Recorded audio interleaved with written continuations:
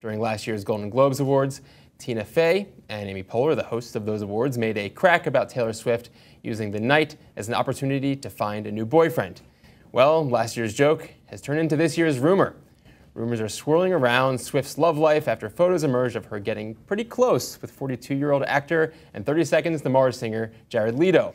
The Daily Beast's Marlo Stern snapped this photo of Leto whispering into the 24-year-old Grammy winner's ear at the InStyle Globes after-party.